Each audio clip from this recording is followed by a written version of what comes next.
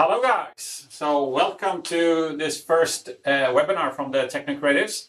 This is, as you're all aware of, a kind of new situation because we were planning to actually be on a fair at this stage, and we were talking about the Advanced Engineering Fair.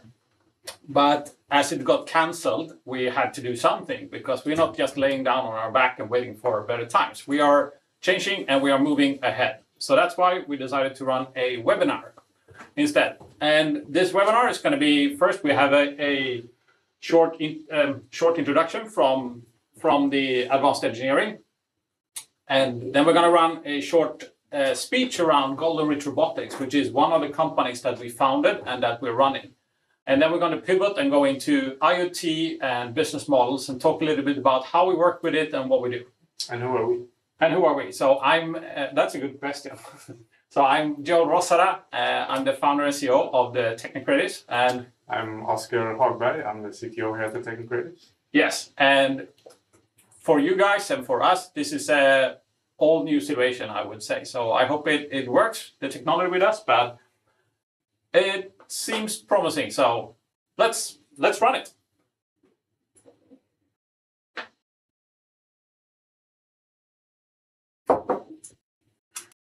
And we are testing. So we had the first little issue here, of course. So we're going to have a short intro from the Advanced Engineering Fair that got postponed. But the fair will be back. In fall, right? What's the new date? I'm not sure. In September, I think. Yes. Yeah. So let's see. Hi everyone, my name is Esther Fardell and I'm the project manager of the trade show Advanced Engineering here in Gothenburg. As you all are aware of, the government set up restrictions about meetings and events of more than 500 people on March 11. And this made us postpone our show until 2nd and 3rd September this autumn. And actually, we feel that this is the greatest thing that could happen, because we have health as our highest priority, of course. Also, I'm happy to announce that we will have an intact show program, and that you will find, for example, ABB, Volvo Cars, and the Techno Creatives on the show floor. Actually, we had exhibitors joining us as late as last week, so the work with this show will not stop. We will just try and find new ways of serving our communities. And setting up a webinar like this is one great example of what we will have to do more of in the future. So we strongly believe that product development, which is the focus for this show, will have to and will continue even through Corona. We think that in this, when we reach the autumn this year, finding the right partners and the right solutions to your great ideas will be even more crucial, and to adapt to this new reality that we will face. So the Techno Creatives is the first one out to offer a webinar, and this one will be about enabling business models through IoT, something that I believe will have a great value in the future. So thank you, the Techno Creatives, for doing this, and take it away. Bye. All right, cool. All right, so we're going to be back at this fair, and we're going to have a booth, and we're going to showcase the vehicle that we're going to talk a little bit about right now, and we're going to bring some other technology, because we think that technology is something that you should touch and feel, and you should get your hands on it. It's much more exciting than just to read about it or look at it. All right, so we're going to start with a short introduction of the Techno Creatives. And we have the slides. We have the slides? Yes. Yes. So the Techno Creatives, we're a company here in Gothenburg in Sweden, and we're around 50 people. We have 2 offices. We have this one in Gothenburg, and we have a studio in Shenzhen, China. The reason we're in China is that most of the technology that's built in the world is actually made in China, the hardware itself. So to get their hands on the components and to get access to firmware and to the supply chain, we need to be there. So we have an office, and we have a team of 5 engineers in China. And back in Gothenburg, we cover design and engineering, software engineering, and strategy. And the thing we do at this company is that we're building a lot of different technology solutions. Is always pivoting around software, but the software is usually connected to hardware somewhere. And I think this is maybe a difference to some other companies, that everything we do is always a machine in the other end, or more or less. Sometimes we do other stuff as well. But we love hardware, and we're very close to hardware. We like the industry. We like machines that actually change something physically in the world. So this is what we're focusing on. We have a lot of large customers, like of course the automotive industry, but many of them are outside the automotive industry, and typically like a German SME player, which is like 1 to 3 billion euros in revenue. That's a typical type of client we have. But they span from around the biggest companies in the world, like Volkswagen, down to small startups.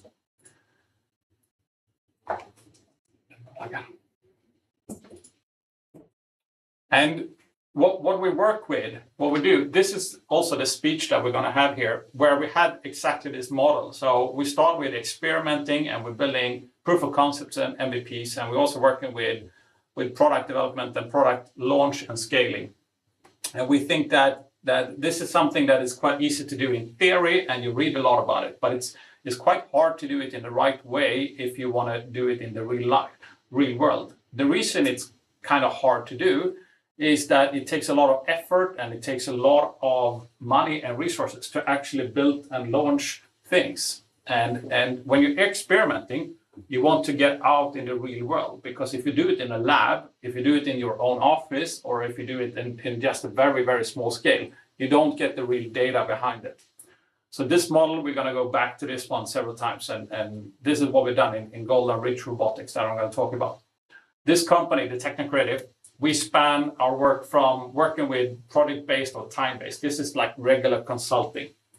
We have pivoted away from the traditional resource consulting, and we took that decision a number of years ago and thought that we need our team to be here working together, and we can't just send the people out to the clients and work as a resource consultant.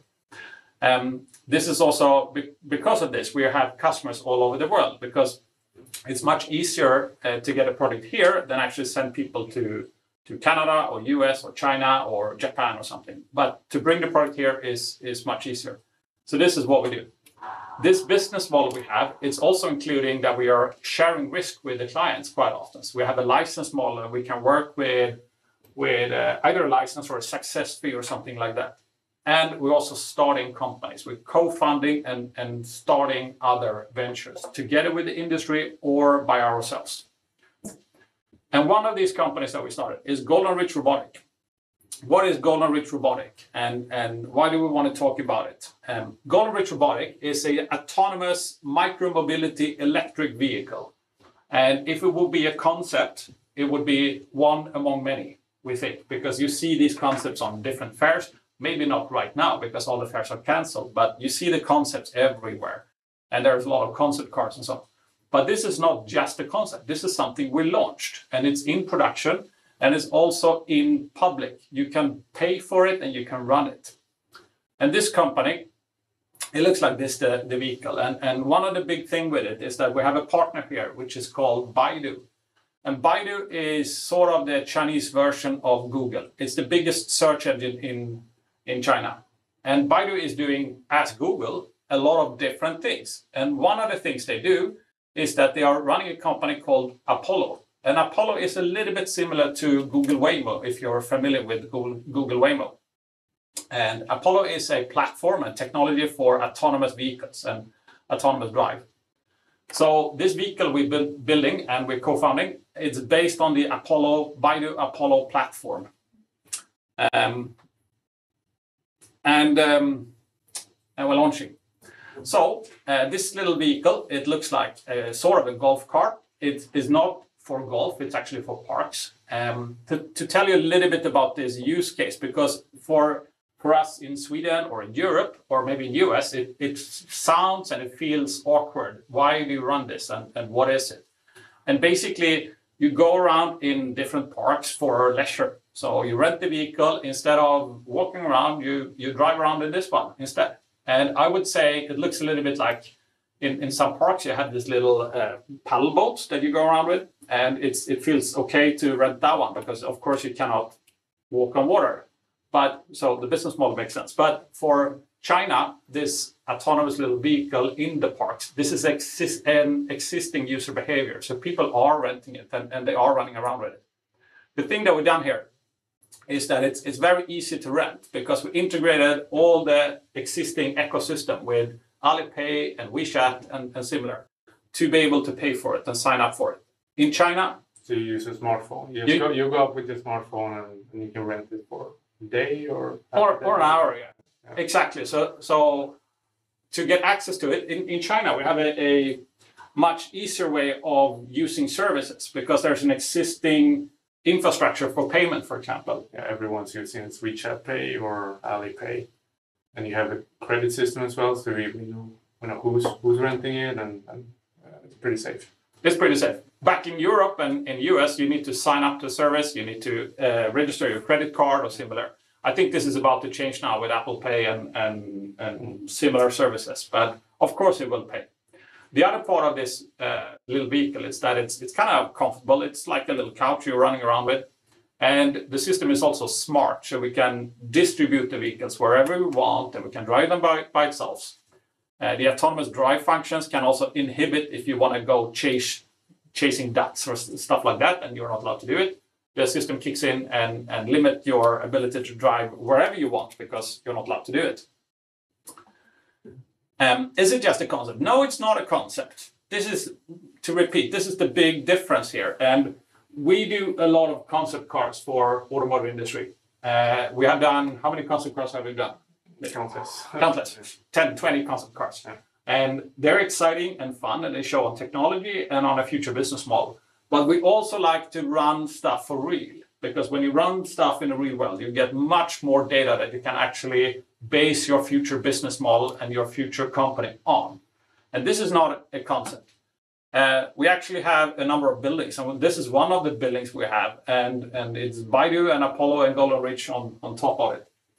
When you're talking about startups and you're talking about China, things are in a different scale. So this is I would say a normal sized startup in China, which means that we have like 50, 60 employees and quite some funding and running quite fast. We launched big last year, and you actually went there. Yeah, this was the Baidu Developer Conference in Beijing, where the rover that we built was part of their announcement for rolling out real products with their Apollo platform. Yes. So here we managed to get Baidu on board on this one. And how do you manage to get a player like Google or Baidu or Amazon or something on top of to play together with you? And one of the reasons were that we were looking for a area where we could launch the service very fast. And these guys, they're also looking for something that you can launch. So if you say that you want to run a robo-taxi, it's quite hard to get it approved and to run it in real world. So I don't think that they will be so interested right now. They're running their own examples of this one. But if you manage to launch an autonomous electric service within a field where you're allowed to run it, they will be much more interested. And this is a proof of that one. So this is the big launch of it. Okay, how did we get here? How did we manage to build an autonomous electric little vehicle with a new type of business model and launch it in quite little time? We've been working with this one in maybe 2 to 3 years, something like that. We base it on something that we are doing for many projects. We try to get evidence because we think that we are smart and we have the answers and we know the truth out there, but of course we don't. We just make big guesses. And you can basically never really tell how people will react. I think very few people could actually understand what would happen with the world right now in this crisis. And some other parts with the coronavirus right now, I think, is part of the virus. And the other big impact of the world is actually how people behave and what they do. And this is interesting because when you're running a service and when you're building a product, you want to understand exactly how people react and what they do. Not what you think they will do, but actually get evidence, get the truth. How do you get the truth? You collect data. Of course, the data is the evidence. It tells you how people react. And then we can go into different parts of the data because data right now, it can be about user behavior. It could be about the business model. It could be about market size and technology itself in this case. So you need to validate basically all of these different sections for it.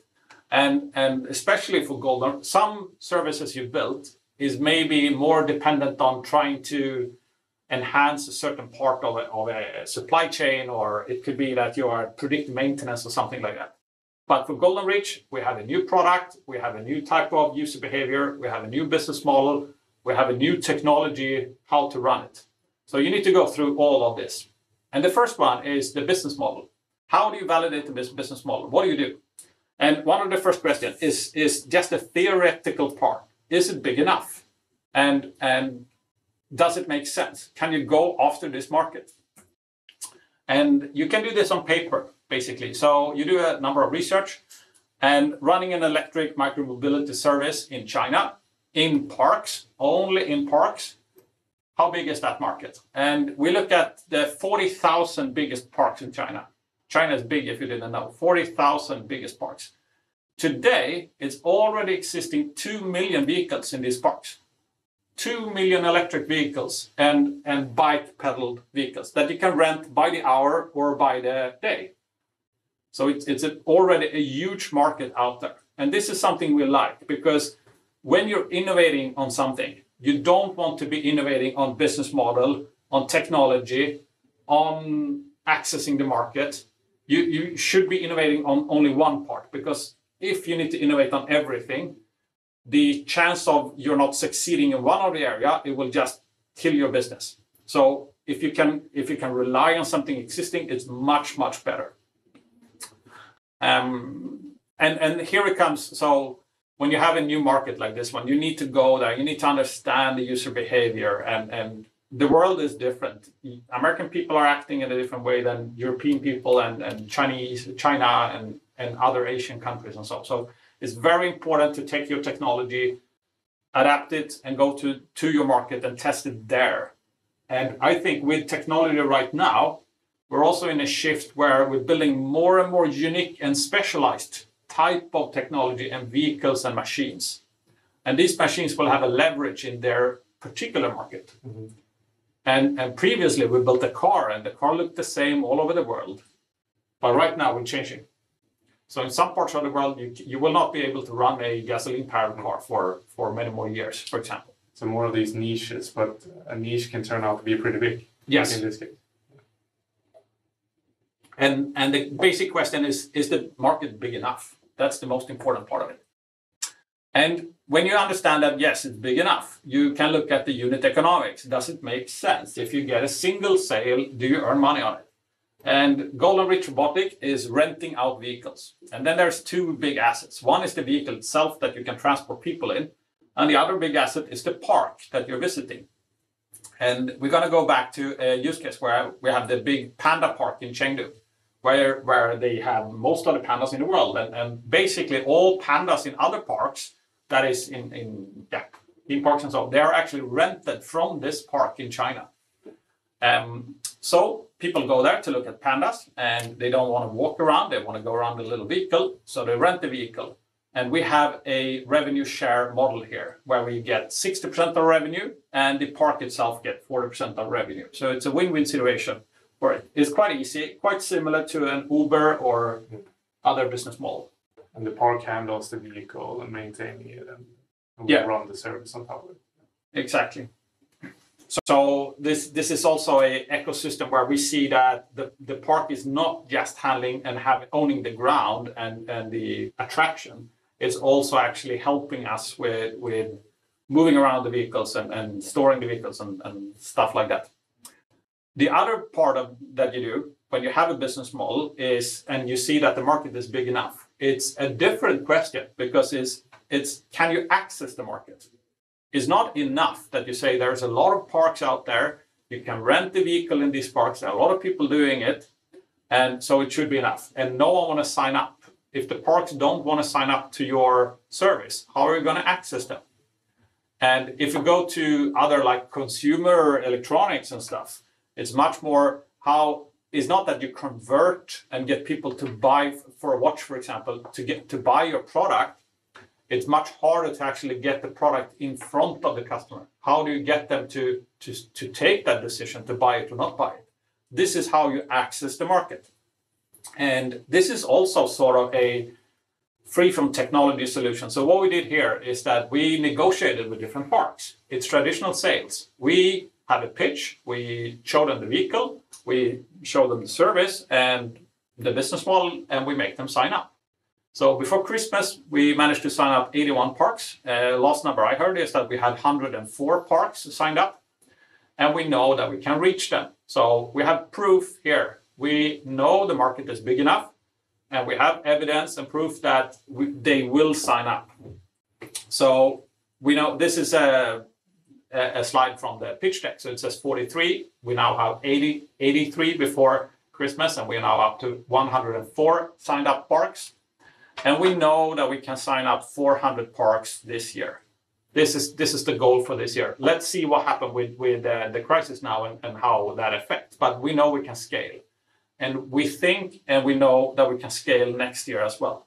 And these future numbers, they go much more into production. How many vehicles can we actually produce for this one? The next part that you need to validate now is the technology part. And that's why I think why you're listening to this little podcast and webinar. And it's also the core of what we do. And when you talk about technology, the interesting thing here is that what is your unfair advantage? What can you do with technology that makes your product and your service stand out against the competitors? What's the unfair advantage? And in this case, how do you validate that you do have an unfair advantage? And for Golden Ridge Robotic, it's quite easy to understand that, of course, it's electric. There is other vehicles electric. But the big thing is this is autonomous. It can drive by itself. And why do you need to drive by yourself if you're doing it for leisure? Of course, you can sit down and relax. But the big change here is that you can pick up a vehicle and you can drop it off wherever you want. And we can run the vehicle back to its starting point. We can distribute the whole system. We don't need any staff to actually go collect the vehicle and bring it to you or take it to the charging point or stuff like that. The whole system is autonomous. We can distribute everything. Okay, how do you collect data? How do you do that in this case? And in Golden Ridge, you built a number of vehicles.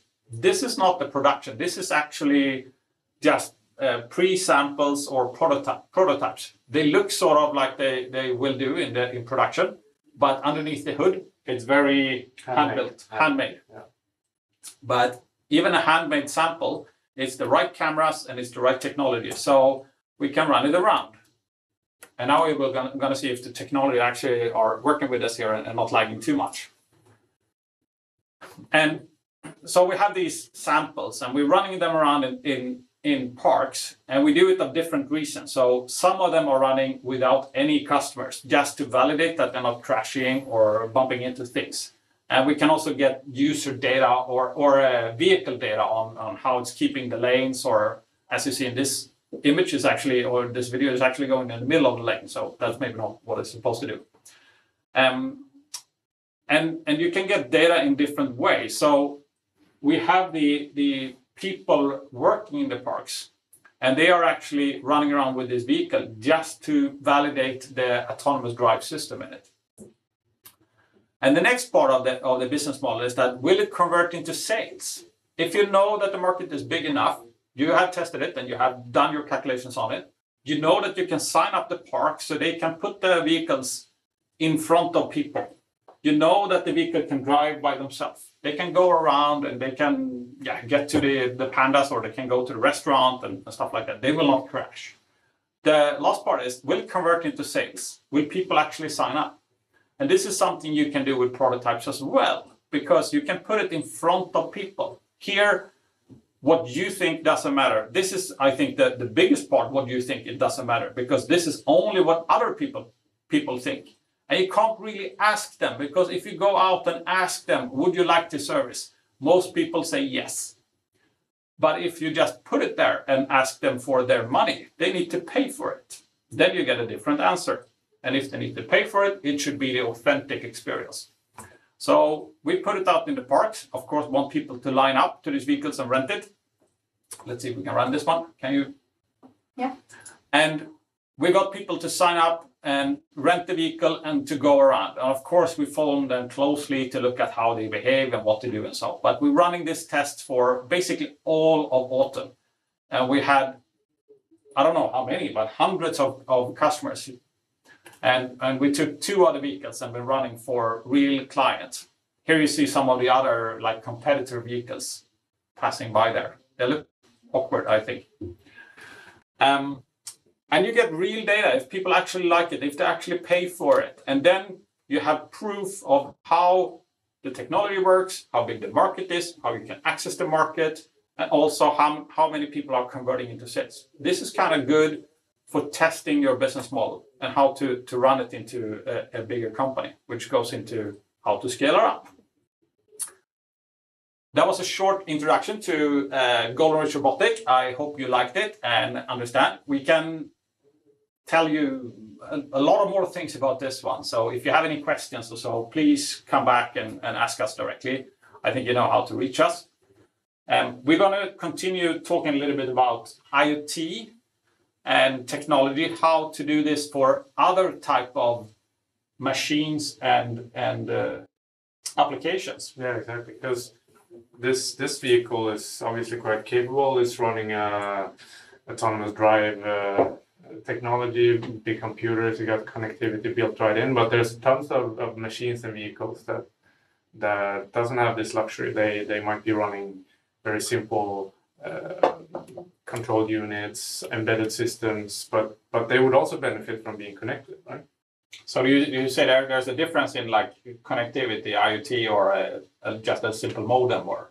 Yeah, I would say so. That we've experienced when talking to a little bit smaller companies that have smaller volumes, but they clearly see the benefit of connecting their vehicle, but having an issue getting that off the ground. And it was frustrating for us because we didn't find like an off-the-shelf solution where we could just kind of take a modem and just stick it in so that we can start doing what we do good, which is application development and service development. So, I mean, we decided to just put together our own IoT connection. I think this is interesting because if you look at Golden Ridge here, it's a brand new platform. Everything is new. It's running an NVIDIA multi-core platform, and it has computer vision, 3D vision, and a lot of stuff. And the whole structure of the product is actually new from the beginning. But if you take most of other applications, like a washing machine, or it could be within our agriculture, or it could be different heavy tools and so on, the machine itself is usually already there. And you cannot just say, let's change everything. We want a same type of computer as in a MacBook Pro. That's not possible. I mean, the Golden Ridge project that was built from scratch. We could build connectivity in natively from the beginning. But we've been working several years with many different projects and started to build see if we can get some slides back up again. Started to build like a bunch of platforms that we want to leverage so we more quickly can go in and build value and business value into our projects. Go from left here, we worked a lot with Bluetooth, so we made a platform called Beacon, which is just makes it much easier to do Bluetooth on smartphones, Android and iOS. We did I think Joel mentioned we do a lot of concept cars, and you know, if the first time you demo something is on stage at CES where the CEO stands there, you press a button, you really want it to work. So we built this thing called Demo Fabric, which enables us to do this proof of concepts and demonstrators and one-offs without having too much sweat and tears. And then finally we have something we're going to deep dive into right now, which is our IoT platform, you can say, called Elevate. And we started this work, maybe if I can switch it. Started this work not so long ago, like 6 months ago. Yeah, maybe. Yeah. Just out of like, well, we thought like, why it feels the technology is mature now, so we can take these building blocks and put it together. And yeah, this doesn't really make sense when you first listen to it. Why do we build our own? I got this question too as a CEO of the company. Yeah, we want to build our own IT solution. It's like, isn't that really existing on the market already? Yeah. And that's kind of what a lot of our clients say as well. Like, why we're not going to build our own? I mean, we have to take something off the shelf. And what happens if you take something off your shelf? I mean, you quickly realize that you can get something up and running, but as soon as you start looking at your particular use cases, maybe you have a sensor that you need to connect, or you have to interface with your control units. I mean, already there you start to see the need for adapting it to your needs. And from our experience, the more control you have, the easier it is to adapt, right? And do it quickly, because that's the key here, right? Time to market is key. You have to be able to do it quickly. And with this platform, we thought we're not going to build an IoT company. we're going to build an enabler for helping companies change their business model. So kind of short circuit is this connectivity issue, and just enable that so we can start building the services on top. We noticed that a lot of our clients, they had a problem with scale. Like you scaling up or scaling down, or just in terms of volume, how many units you're producing or launching per year. I mean, if you're Apple, you're building millions of iPhones, it's not a problem. But if you're building 1,000 connected pumps each year, or 500 compactors, or 2,000 forklifts, you have to run into problem with having to pick something off the shelf, not really suiting your particular needs, and then you kind of have to do a lot of trade-offs that is uncomfortable. So how can we fix this? The thing is that if you go and you're going to build a large-scale series, and you can go to Bosch or Delphi or these companies, they usually they will be happy and they can help you, and they're really good at it. But if you're running a smaller business and you want to start with an initial series of like 1,000 units, or even 100, or even 10 units, it starts to become tricky. And then on the other end of the scale, you want to test something and you want to run it like 1-2 units. Then you can hack it together and you can run whatever technology. But then when you want to validate and test your business model, for example, you maybe want to run 10, 20, 50 units. And that hand-built unit is quite hard. So we saw a gap between the big manufacturers and the really hands-on hack prototype. Definitely a gap. We noticed this with a few other clients we had. They got a connectivity platform up and running, simple MQTT connection to cloud. Can you show and tell a little bit about what we're actually building? Sure. What is a platform? One, what do you call it, anecdote first. So we had this company doing a ride sharing of small vehicles, and they had this system up and running, but they ran into problem right away and asked us for help, because we had our team in Shenzhen, so we could kind of be on site. So their problem was that there was one guy at their supplier who was responsible for the firmware for this connectivity solution. And what's a firmware? So the software that you run on your embedded device, usually then. And how come the firmware is hard to work with? It's not hard to work with firmware, but if you don't have the source code, then it's very hard. It's very hard, right? So we actually had to help them go to the factory, find that one guy, and before he went on vacation for Chinese New Year, have him like sit and fix the bugs and issues they had with connectivity, right? So that just show, like, if you're not in control over the whole stack, you can run into unfortunate problems quite bad.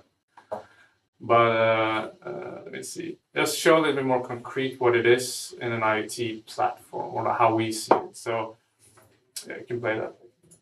So and this kind of showcase an example of some ride sharing. Everyone is familiar with these kick bikes on the streets. So this is something you would do. You would make an application on a smartphone. You would have some kind of cloud platform, and then you would have hardware and firmware running on your product, like be a forklift or a kick bike or But this looks like there's a lot of kickbacks on the street. What isn't this already done? If you want to run multiple, like 500,000 kickbacks on the street, can you buy that solution today? Yeah, you could. You can. Yeah. But that's not they can, because they have the volume, and they can also buy maybe a specific vertical for that particular use case. Exactly. But if you're not in the business of renting out kickbikes, like, what do you do then? Like, forklifts. Maybe. Yeah, exactly. You have a water-powered concrete cutting device, or whatever. Like but you see clearly you need to kind of have predictive maintenance, fleet management, rental model, all these kind of things. So it seems like we have a physical device, a machine we want to connect, and we have an application. How are they talking to each other? What's the main components behind it? So if I'm gonna like nerd down a bit and deep dive here, so we have our hardware that you have to connect to. You connect to your device. So we can zoom in here. Tisha, if you can go like full screen a bit. I'll need that. What do you mean? The camera feed. Oh, we can do this. Yeah. Is the mic connected? Yeah. Letitia, if you can go like full screen on the camera, let's show the guys here. Like so this, I mean, you have your hardware component, and we haven't gone like super tiny in size because our use case is mostly like bigger machines and space is not a constraint. So then we save money and just keep it like reasonably big. So you have this hardware, and on this hardware you have firmware running, software that communicates with whatever host system it is, and then it talks to a server, a cloud computer over 2G connection or 4G connection. But I think the interesting part is that this thing is kind of common for everything. So you can put this in a kick bike, and a forklift, and a machine, whatever. But the interesting part is like how do you interface with your particular use case, and then it's when this guy comes in handy. So this is our development prototyping board, and if this connectivity module is the same for every use case, this integration board can vary depending on what kind of machine and interface you have, and you can simply just slide this in and you have your connectivity. So say, for example, you have CAN connection, you have a UART connection, or you need a sensor, like a temperature sensor, an accelerometer. You can put that on this integration board. A shift that we see right now in the industry is that instead of just today, people are not buying heavy tools and machines. You're more and more renting them actually, and instead of buying them, you're just renting them for a few days when you need to do the work. And what we see is shifting here is that this rental business is based on days usually and not based on usage. And all of these machines, they're quite often using some sort of like paper, or they're consuming some sort of material. And that is linked to how much you use it. And the business model of these manufacturers today, they want to move into charging for the actual use and the work that the machine produces. Mm-hmm. You have the same thing with a washer machine, where the white goods manufacturer, they want to pivot into charging for the detergent, not just the machine. Or the wash, like a paper wash. Paper wash would be another good one. Yeah, exactly. So again, to repeat, like this is we feel that technology is mature enough for a company like us to put this together and just enable the connectivity. It should be there. So do we intend to sell these in big numbers, or what's our business model behind it? I mean, our business model is still to be the product developer and the partner to exactly roll out the service, and then it's not, and we don't think the IoT subscription model works because these companies we talk to, it doesn't fit their business model. So we will not charge per unit we sell, or will we host it here, or where are we hosting it? I say we could, depends on who we work with. Some companies have a capable IT department and they can host it themselves. Others, they're more familiar with the hardware and building machines, and they don't have this capacity, and then we can help. And everyone has their unique needs and arrangements, I would say. So what are we looking at now here? It's a bunch of blue stacks on top of this one. So it's a little bit funny picture, but I mean, I mentioned before how important it is to quickly prototype and test your hardware with in real life, and this is what you talked about in the Golden Ridge case as well. We have to get it out there and see, does it work? What are the issues? What are the problems? We have to get out of the office and on the desk pretty quickly. So Arduino, I think many of you are familiar with, but it's a kind of prototyping hardware that you can readily buy at any store online or. And what can you give an example of what you can connect with? So for example, say that you like a camera or say you have a need touch for sensor. say you have a need for like a particular kind of accelerometer maybe. You can just get an accelerometer shield, put it onto our prototyping development board, and get the signal from that, and then send to the backend for analysis or temperature or level of a tank, or you want to measure how much pellets you have in a pellets burner. Yeah, exactly. So quickly prototype, and then you can go from there to a custom production integration board. In the matter of the prototyping is matter of days, weeks, and then going to production matter of months. Let's see. I don't know, we should talk about this a little bit. And I think there's a question also, how does Elevate relate to Arduino? How do they combine with each other? What's the unique part about Elevate combining it with our Arduino? Jacob here, sitting here off screen, relaying some questions from the chat, I guess. Yeah. The relationship, since this Elevate board we're running is Nordic Semiconductor microcontroller. It runs your standard C and Rust embedded code. And what Arduino brings is just a standard on how to connect things with the input-output pins. So we can take this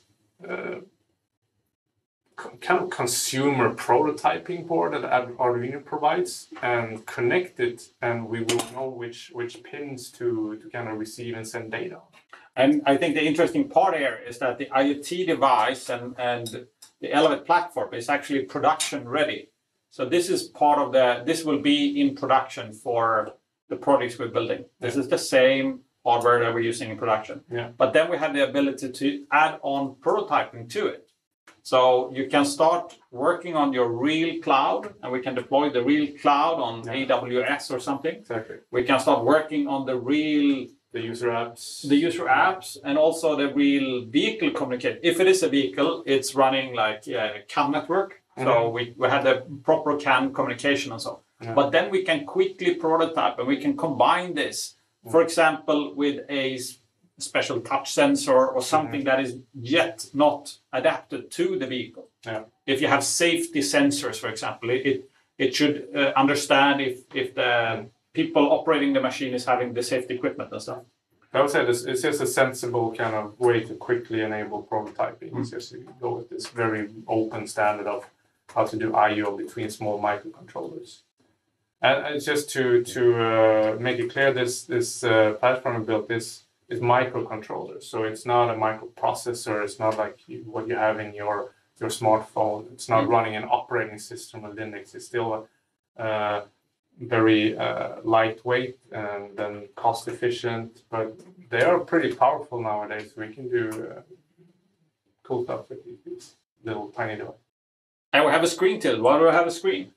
Why do we have a screen? Yeah. So again, I mean, we don't sit and think about use cases. We hear from our customers, like what are their needs, and we found maybe you can explain like. So we found the problem with the screen is maybe not the cost for the screen itself. The main issue we're trying to attack here is the size issue. So if you're the volume issue, that if you're building your machines in units of thousands, the cost of the screen and the device, the communication device, will be much more than the R&D, much less than the R&D cost. So just the manpower to get it to work will be so high. And we had a number of requests that an IoT device connecting the machine, and you can do this predictive maintenance and cool business model behind it with rental services and stuff. But quite often, don't you need to communicate this to the end user? Mm-hmm. And how do you communicate it if the machine just doesn't work? Or if you haven't paid for more work for the machine? And the difference is that if you do a consumer product, or if you do your own private product, you can use a mobile app. Mobile app is good for that one. And you can use the mobile phone for communicating. Yeah. But if you have a professional device, like a cleaning robot for a cleaning machine for hospitals. We can't use a mobile app and expect all cleaners to download the mobile app and to use an account for it. We need the machine itself to actually be able to communicate. And also the smartphone ecosystem is a moving target. I mean, it constantly changes. A lot of customers keeping that up. So having something at least solids that works on your machine, it makes a lot of sense. So we developed a screen, high brightness display, works outside. And it's also powered by a microcontroller system. So again, it's not a big, heavy-handed Linux Android system where you need to worry about like security and apps update and all kinds of things. It's just purposeful, small, tiny, low cost, but still a little bit more fun than these traditional segment displays that you'll see in the common. So, and of course, we made this. What's the difference between a segment display and an LCD display? I mean, a segment display, you would have like fixed set of graphics that you could show. Yeah. Whereas if you have an LCD, you have pixels, right? So, say 800 times 480 pixels, and you can show whatever you want. Basically, I have a video later. There's an example of a quick prototype we built on this platform. We can play this. So this is just how we spent like maybe a few days, a week to build a ride-sharing prototype on top of this Elevate platform. And there you see top left corner is the HMI module with the display. And when we now press on an unlock button on your smartphone, a signal goes to our cloud, through the cloud down to our IoT module, and then over a CAN connection to the HMI module, we can change the mode from lock to unlock. And obviously, we will communicate with the host vehicle as well, in this case, the desktop demo. But this is kind of just an example of what you can build on top of the Elevate platform. And the purpose is to be able to do these things quickly when you have the baseline there and the reusability. So we can address these kind of volume issues. These kind of you have small volumes, but it will be too costly to develop it from scratch for each and every product or segment. So if we take an example, and let's say we want to build a connected sharing, because it's spring and you should be outside and not indoors because of this virus, and you want to take care of your garden. So let's say we're going to build a garden device like a chainsaw, and you want to have it in a rental service, or maybe a lawnmower, a little bit bigger one, I think. And you want to have it in a rental service. How fast could you get a prototype up and working and testing it in like one sample with a deployed cloud and everything up and running? I mean, we're talking a matter of days or weeks, I would say, for the first kind of validation prototype. And where are we running that in that case, are we running the IoT, not the IoT, or running the cloud here? Is it an existing service, or set up a new one? Or? So we built the cloud service to be redeployable, like a container. So you have this cloud package, and you can put it on your company's infrastructure, server, or a server you have in your closet, or like we can help just put it up on Google or Amazon. It's a kind of a one-click deploy, and then it's up there for you. And then the cool thing is that you would own the whole chain from your, lawnmower? Yeah. To your cloud solution down to the app that you own. So because we see this kind of, the bigger companies, they see the value in all the data. They want to control and own that. So, but that must apply to everyone. The value is in all the data you collect. So you want to be able to control the whole chain. I think coming back to this, having a control over the whole product is kind of key to success for a lot of these cool. And how much of that can you reuse into production? If you built a prototype in let's say a month or two, and you get the prototype, so you can test the lawnmower with a little screen, and you can see you can rent it, then you can rent it, then you can go run it. How much of that is that a one-off, or is it reusable for I would say it's very reusable. So there's a lot of things you built in that prototype. It's just the first step. So when you do any kind of product development, you prototyping is like you do drafts and you keep improving on these drafts. So the first prototype we talked about in a matter of weeks or days, that's the first step. And then we move that along towards manufacturing. So the key is always to build it to be able to be manufactured. So at no point we would like to say, oh, okay, cool, the case works. Now let's find the real IoT solution. It should be a continuous kind of work towards the final. And I mean, at the end, when you launch, it doesn't stop there. Yeah. That's when it continues. That's when you, improve manufacturing, optimize. You start collecting data, like in Golden Ridge, like we can tweak, we can adjust. So yeah, I think this is key to it. That basically what you do is to sketch it down on a piece of paper and say, this is our new digital business model. That is fine, but you need to validate the technology that people actually want to rent this lawnmower. You need to validate that you can actually connect it and that it does work, that you can unlock it and you can do all of these things. Yeah. And you need to validate that you can run it into scale it up and so. There's so many things you need to validate. Yeah. And you should move into real things quite fast. And this is the main purpose that we felt that we got stuck with so many clients working together with another supplier, third-party supplier, building the IoT, or they had a subscription, a SaaS model for connecting the vehicles or connecting the machines and so.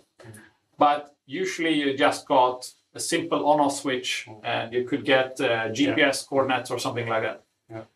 And you need much more control over it. That's why we felt like we have to build this ourselves. And instead of moving into a traditional SaaS model where we try to sell this device here, we moved into and said we just need a firmware for it. We need to be in control and be able to use it. And then we understand that you need to be in control and own it. So we're sharing it with you guys, and the business model behind us is that we want to build the service. We want to build the infrastructure and the whole setup. This is what we do. And we offer you to actually own it. So it's a quite different business model from our side. Yeah, I think that's what puts it a little bit apart, like the sharing of the tech stack. Because we saw the volume issue and we saw the SaaS models doesn't work. So that's our approach. Cool. Yeah. I think we're going to wrap up. We could end maybe with elaborating on one of the key questions. We had two good questions. One was this about what is unique in Elevate compared to Arduino boards. The other comment around that was that you can find all kinds of Arduino shields for various purposes, but the real challenge comes when you integrate software for each shield. So elaborate a bit upon that and how we leverage Elevate in this context. So I would say there is a baseline of software you need to build for the IoT solution, and that we have. And then the question is, okay, but what do you do with all these unique things you need and you can experiment with Arduino? And then one thing I think is a great advantage with what we built is we're using Rust. And this is I would say a modern take on the very traditional go-to language that is C. But with Rust, we're able to build type safety. We're able to build a more modular setup where we faster can build something that's stable and testable. But the thing is, you cannot get away from that. For every use case, you need to make some kind of adaptation, some kind of software development. But what we try to do with this platform is make sure we find a baseline and make sure that we are able to quickly adapt it to these unique use cases and in a stable way, and a quick way. But it comes back to the ownership, right? So buying something off the shelf and then running into the wall, okay, now I need to tweak this, need to adjust that, and you can't, right? So the unique part of Elevate is the shared model where we are willing to kind of go in and co-own this with our clients. So it goes both ways. So we work with one client and we share everything, and then in terms we can use it for another client. Of course, not the business critical or the secret stuff, but the kind of the core connectivity stuff. This today is more of infrastructure for building digital business model. And infrastructure is something with low value, and it should be just working. Yeah. So you should build your value on top of this one, which is your core business, and then let's without downplaying it, but in a sense, this is not key, right? This should just be there and work. And there are others out there, but I think the differentiator is the services we can build on top of it, and the control we are willing to give our partners in the platform. We have just 1 minute left, so I think if Jacob, what do you say? Yeah. So I think we're gonna say thank you for watching, and I hope that you got something out of this. And even though digital is the future and everything, I really do hope that we can meet and we can share a espresso and actually do some work face to face, because that's also part of the future, I think. Yeah. And thank you for watching. Keep safe.